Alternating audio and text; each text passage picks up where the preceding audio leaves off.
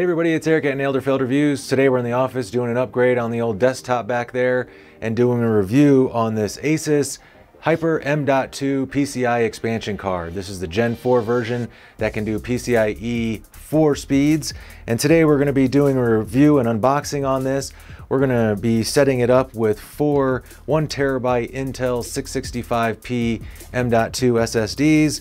We're going to talk about what other accessories you need to pick up, how to set it up on an X570 chipset motherboard, as well as how to get into the BIOS and successfully set up a RAID 0 drive as a scratch drive. Let's check it out right now on Nailed or Failed Reviews.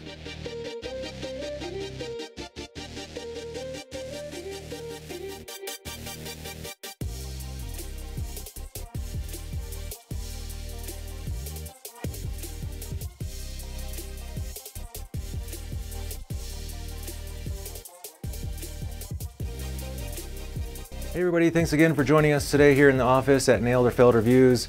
Now again, we're going to be doing a review and unboxing, or an initial review and unboxing on this Asus Hyper PCIe expansion card for M.2 SSDs. And we're doing this review because we recently ran out of space on our computer and we were researching how to, create a really fast RAID setup, and realizing that we had the X570 chipset AMD motherboard along with a Gen 3 Ryzen processor, a 3900X, we realized that we were able to take advantage of the lane specifications that you can set up in the BIOS to actually run this card with a RAID 0 setup with all four drives installed on it. So if you've come across this video, you probably have been researching one of these PCIe expansion cards. You might have been researching how to set up a RAID drive on your X570 chipset motherboard. The other information you're going to find is a couple years old from people like Linus Tech. There's also a video that I'll put a link for. It's from this guy who has a channel called Build or Buy. All their information that they're talking about, other than Build or Buy, is about setting up RAID drive setup as an OS drive. Okay, now Build or Buy, he's the only video out there that actually talks about the Gen 3 version of this card, and he's using a gigabyte motherboard, but he talks about setting it up as a scratch drive, which is what we want to do. So far the testing I've done has been successful. We've actually got this thing to write at over 7 gigabytes per second. That's pretty good. I'll definitely take it. It's again, because of the components that are in this computer, the X570 AMD chipset, as well as the Ryzen Gen 3 processor. So what does all this stuff mean? Well, let's get into that after we do the unboxing and show you guys some of the other accessories and things that you might want to pick up when you're talking about buying this Asus Hyper M.2 PCIe expansion card. All right, let's get into the unboxing of this Asus Hyper M.2 x16 Gen 4 card. So what is this thing? Well, this is the second generation of this card, the Gen 4, and it's called Gen 4 because it is able to do PCIe 4.0 speeds. It can also do PCIe 3.0 speeds, and its main purpose is to mount up to 4 M.2 SSD hard drives to this, okay? And start with, the card is pretty basic, right? It's not super special. It doesn't have its own brain on here, so if you plug this into your computer, basically your computer is not going to know what to do with it, and you need to tell your BIOS and Windows what to do with the drives and the card. So we're going to get into that later, but finish the unboxing here. There were a few things that I wanted to point out about when I got this card in. So first thing I noticed when I got this card in was that the boxes are not sealed. So be aware that these boxes, unlike the majority of computer components out there, are not cellophane wrapped. They are not taped shut in any manner. I actually bought two of these because the first card that I bought, this one right here, when I took the heatsink off of it, it looked like somebody actually sneezed on it, and that's totally not cool. I got an easy return through Amazon, and they hooked me up and sent out a new card the next day, so it was really great. So just be aware that you got to look out for something like that, because the boxes aren't sealed. The other thing I want to point out about that on the same breath is the static bag. The static bag, because of the size of it, is also folded up but it's not taped shut. So just be aware that it's not sealed or taped shut at all. It's folded in on itself. Again, when I got my first card in, the fold was on top and it was all janked up, and it definitely looked like somebody had messed with it. So those were just two things that I wanted to point out.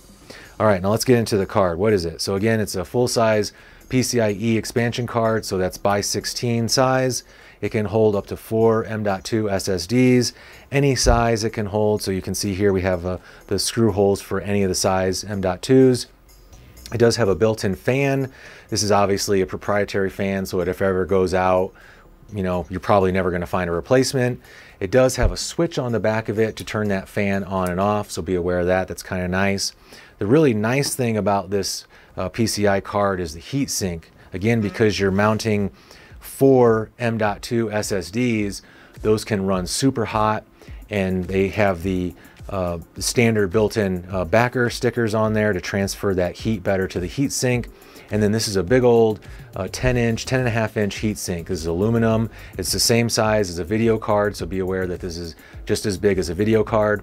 And again, this is two pieces. So if you look inside of here, which you can't see too well on video, but you have the main heat sink that has the heat fins cut out of it. And then basically what you're looking at, the top piece is like a cap that goes over that. That creates a really nice hollow area for the fan to sit in. And so when the heat sink is mounted on here with 6 screws that mount from the back side, it will actually, the fan pushes that air right down that channel on the inside, and it's going to work really nice to keep all of those SSDs nice and cool, let's hope. The other thing that this comes with is the M.2 screws, so 4 screws, as well as the standoffs that you're going to need to put in whatever position you need it for. And then you also notice that it comes with 2 packages of extra pads. So when you take this card, when you take the heatsink off of it, you'll notice that there is already some pre-installed foam pads under where the SSDs would sit. Those are there pre-installed for dual-sided SSDs, okay? So if your SSD, like these Intel 665s and 660s, they are single-sided M.2 SSDs, and so you need to install these secondary foam pieces right on top of the pre-installed foam pieces. It says that in the instructions. It's very plain and simple. Just put those on there if you have a single-sided M.2 SSD, and that'll properly support the hard drive. So be aware of those things. This is really nice though that they include those M.2 screws, because those are super tiny, and you know, that's a kind of a pain in the butt for some of those manufacturers that don't include them. All right, so what are some of the other things that you might want to consider picking up when you're talking about installing one of these cards? Well, again, because of its weight, you might want to pick up some of these support brackets. So I got my scale out here because I just wanted to show you guys on camera how heavy this thing is. And so we'll tear it here. We're starting on pounds. We're at 1.17 pounds. That is 18.8 ounces, 532 grams. So that is a pretty heavy card. And again, you're going to want to pick up some of these support brackets. We got 2 versions here from the Up Here brand. The first version we have is just a simple stamped piece of aluminum that they then anodize black and put their name on it. And this is going to mount with the back screws that hold your cards into the case there. Really simple, you know, very lightweight, nice looking piece of equipment there. The other style is this Up Here, also from Up Here. This is a pull style that has a magnetic base. This will sit on the bottom of your computer case, and then you can adjust these 2 little fins here to wherever you need to. This does include a secondary piece I don't have handy, but you can screw on one here to make it longer if you need to.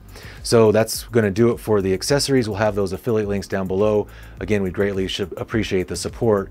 If you decide to purchase any of those, please use our affiliate links. All right, that's going to do it for the unboxing. Let's get into mounting these hard drives onto the controller card and then getting it properly installed in our computer. Again, we're going to go over some of these components that are required to make this thing work properly. So let's get into that.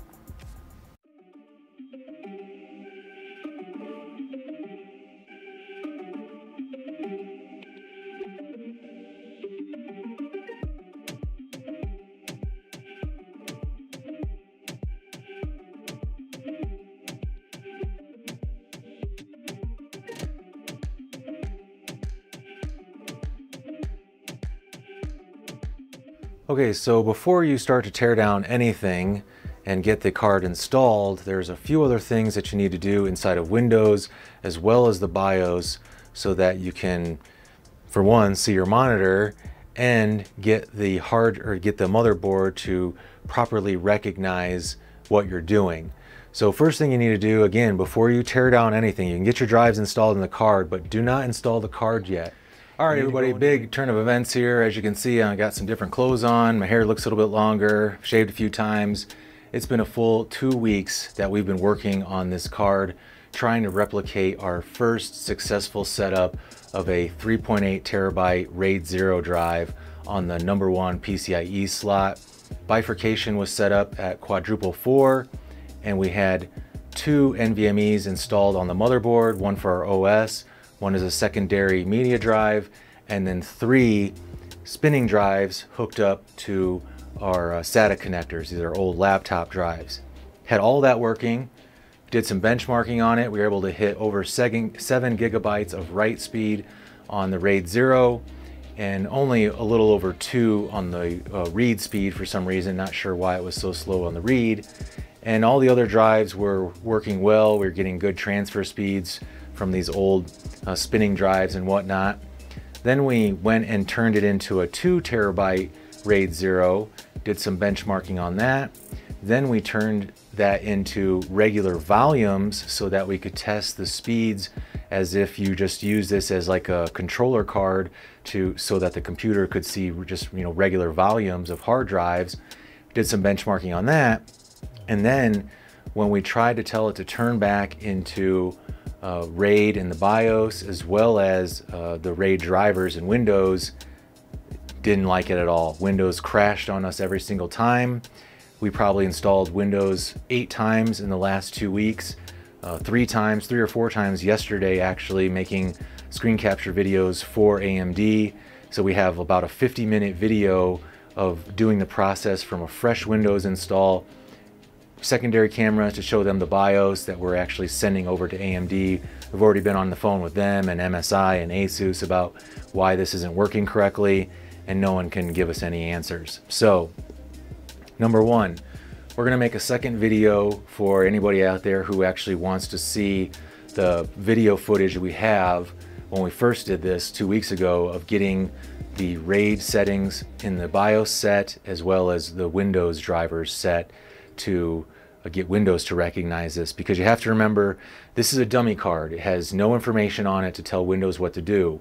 Windows only knows what to do with this after you set up a RAID drive in your BIOS and after you install AMD RAID drivers into Windows onto those hard drives so that Windows can see what they are supposed to be, and that's how it turns this into a RAID drive.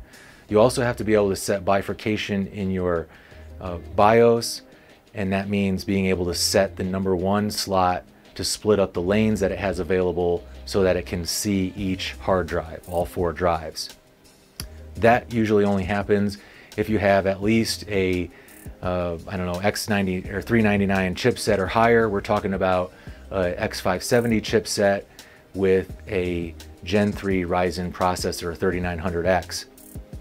So that's the only way you're going to get some of this to work even right off the bat. And on top of that, your speeds are going to be always limited by how fast your hard drive speeds are. So these Intel 665Ps are only rated still, even though they just came out earlier this year in 2020, they're still only rated to 3.0 PCIe speeds. So you're only going to see that fast of a speed. Right now, using them as just regular volumes, we're seeing a little over 2 gigs of write and read on these brand new Intel drives. So it's pretty much okay for me, if we're talking about using this as storage and to transfer files back and forth for doing video editing, or downloading 100 gigs of videos off of our camera to do editing, then I'm kind of satisfied with that. Now, I'm not satisfied with the fact that this doesn't work, because I really would have liked to try to use this as a RAID drive for my video editing.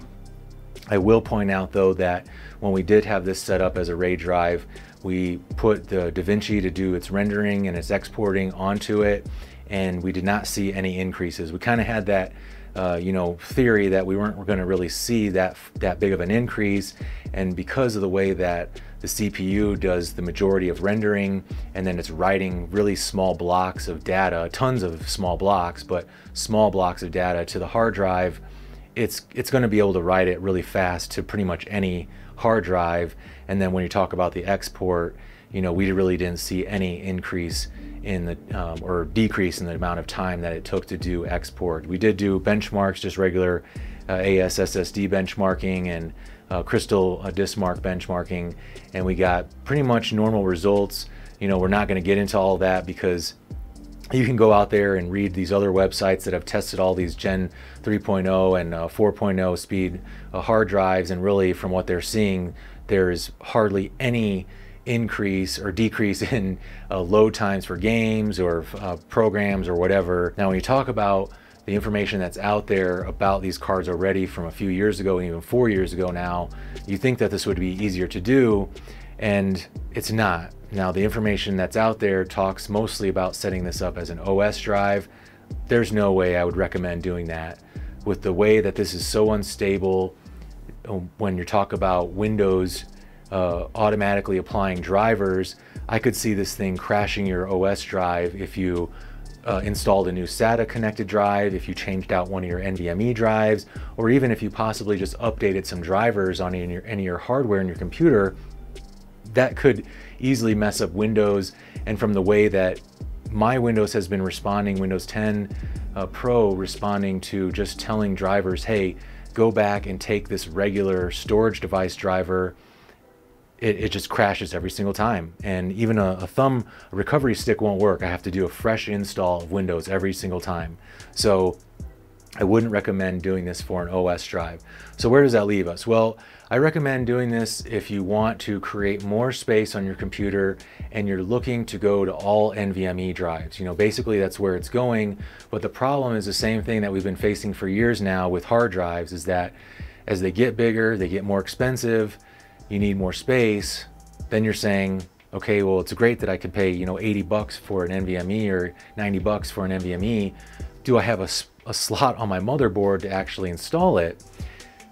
My motherboard only has 2 NVMe slots. A lot of them out there only have 1. So I have a feeling that some of these cards might start playing a bigger role in people's lives, because you're saying, I don't want to deal with spinning drives anymore. I mean, even when we were talking about, we bought this the other day, we had to go to Micro Center because we bricked our C drive basically and had to install it in a different computer to clear it. Had to get a NVMe adapter. 4 terabyte drive for $89. Granted it's spinning, but we do need some physical backup for if we ever get a RAID drive successfully set up again. And we have some backup partitions set up for Windows and DaVinci. So, I have a feeling it's going to be a good investment, even on top of the $400 that we spent for this card and those 4 1 terabyte drives. But speaking on that point, that's where again I say that this is sort of a good upgrade or a good component for people out there, because we talk about hard drive prices. You can get a 1 terabyte drive NVMe from anywhere from $83 to about $130. 2 terabytes are costing anywhere from $180, $200 to well over $250. 4 terabyte drives cost over $700, and 8 terabyte drives NVMe cost over $1,400. So you're saying to yourself, are you going to spend $400 or $700 on a 4 terabyte NVMe just to have it? I'm not going to do that right now. I don't have the cash to be spending that type of money for 1 drive. And yes, I could have spent that, but are you going to spend $89 or over $700 for 4 terabytes? Well, I spent $400 for this card and for 4 1 terabyte drives. So I think I'm coming out pretty good. I'm still getting, like I said, 2 gigabyte write and read speeds as from this working as just a volume access card. And again, those are going to be based on your hard drive always. So these hard drives again are only rated to PCIe 3.0 speeds, so that's all we're going to get out of them. So again, I recommend the card if you want to use this for volume storage and you're trying to get away from spinning drives. if you can set that bifurcation up and you have a good processor and a good chipset, you're going to be able to do this and you're going to like the results. If you're doing video editing or photos and you're using this as storage and you're transferring, you know, files between one drive and another on this card, or even between your motherboard cards, then you're going to like the speeds. We just transferred a 100 gigabyte folder of videos that we've been recording for this video from our C drive over to one of the drives on this card, and it did 98 gigabytes in 1 minute and 2 seconds. So I'm pretty happy with that. It was writing at over a gig for pretty much the whole time. It hit 2 gigs write speed for a while. I do recommend it if you're trying to, again, expand your storage and you're trying to stick with all NVMe's. Again, you can get away with a 4 terabyte setup right now for $400, so that's over half less than you could buy a 4 terabyte single NVMe drive for. Please help to support the channel by purchasing through our affiliate links down below. Hit that subscribe button if you want to check out the video on how to set this up in the BIOS and the Windows. Like if you like, subscribe. Thanks for watching Nailed or Failed Reviews.